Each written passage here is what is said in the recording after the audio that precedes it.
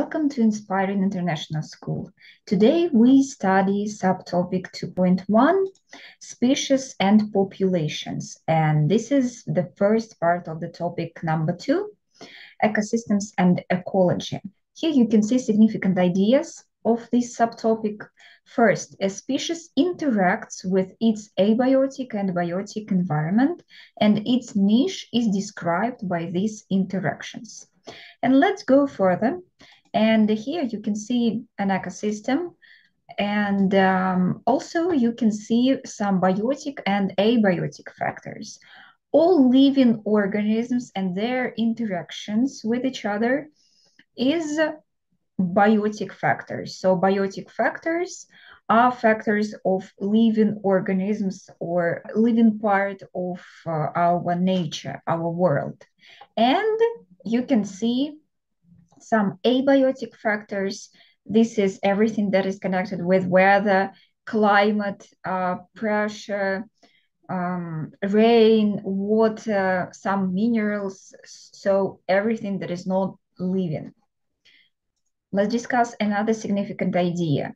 Populations change and respond to interactions with the environment. So we can say that environment influences every living organisms and the whole community or the whole ecosystem. Members of ecosystem or members of community interact and they change and they evolve because of changes of environment. And the last one, all systems have a carrying capacity for a given species. So carrying capacity is the maximum number of a species or load that can be sustainably supported by a given area. So in every ecosystem, members of this ecosystem cannot reproduce infinitely because there are a lot of limit factors that do not allow them to do it.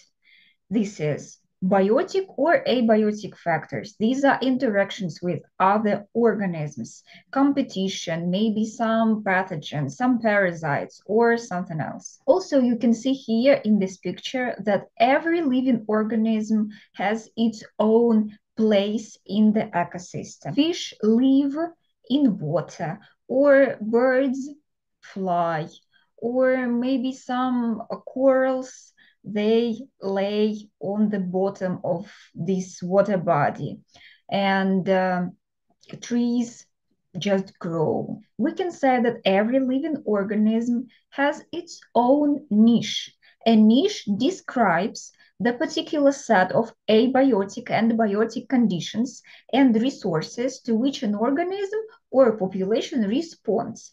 So we can say that this is the place of this certain organism in an ecosystem or community. And there are two types of niche. Fundamental niche describes the full range of conditions and resources in which a species could survive and reproduce. So this is the full range. It means this is possible conditions, but every living organism lives in its realized niche. Realized niche describes the actual conditions and resources in which a species exists due to biotic interactions. It means that there are a lot of limiting factors, and some organisms or maybe some species just cannot survive in these conditions. That is why they have realized niche, or they can just extinct in these conditions because they are too hard for these organisms. Or this organism can just live in these limiting factors and can try to survive in these limiting factors. Also, you can see here definitions of abiotic and biotic factors. Let's discuss differences between the terms a species or population. A species, it is a group of organisms or living things on human beings, for example, sharing common characteristics that interbreed and produce fertile offspring.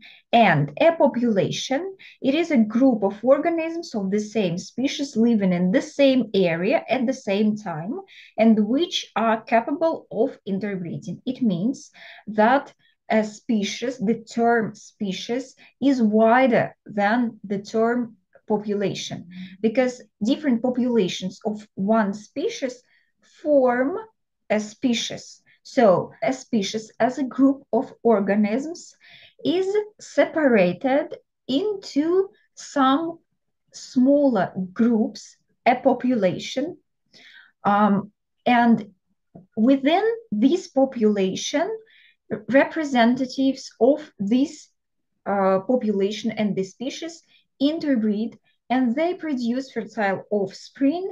And we can say that a population is a unit of evolution because species can be spread on some area. That is why some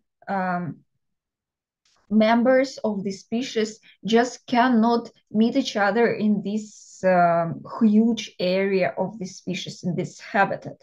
That is why they cannot produce fertile offspring, and we can say that a population is a unit of evolution. And in the future, over time, this population will form new species.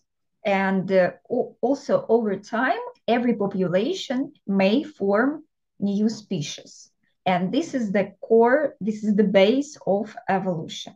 Also, there is one more term here is habitat. As you can see, we can see that fish are in the water, and as we said, birds in the atmosphere, and other organisms live in their habitat. Habitat is the environment in which a species normally lives. So this is just one of the characteristics of this species. And there are some factors of population size. We said that there are a lot of limiting factors and they can be different in every population, every species, every habitat. Of course, it depends on climate, on abiotic factors, and there are more factors which influence population size. Natality, this is birth rate, mortality, death rate, and migration. And migration can be immigration and immigration moving into the area and moving out of the area. We know that some members of the community or a population can migrate to other areas or they can come back to this area. So it depends on this population and it depends on the habitat. So there are a lot of factors. Thank you for the lesson. See you soon. Subscribe. Bye.